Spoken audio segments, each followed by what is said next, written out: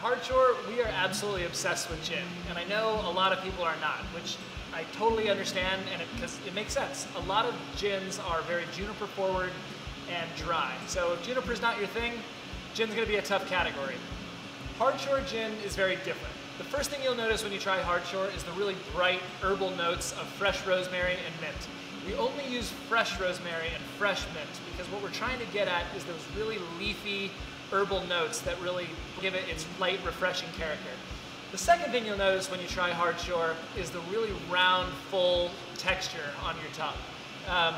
We are very, very focused on making our own neutral. We craft it from grain grown on my family farm. We stop the fermentation just a little bit early, so it gives it a really soft, full character that helps support a really unique botanical mix. Hardshore is designed to add a new herbal layer to the cocktails that you guys make without unbalancing and really respecting the original character of those cocktails. It's absolutely unique and distinctive, and it's unlike any other gin that's out there.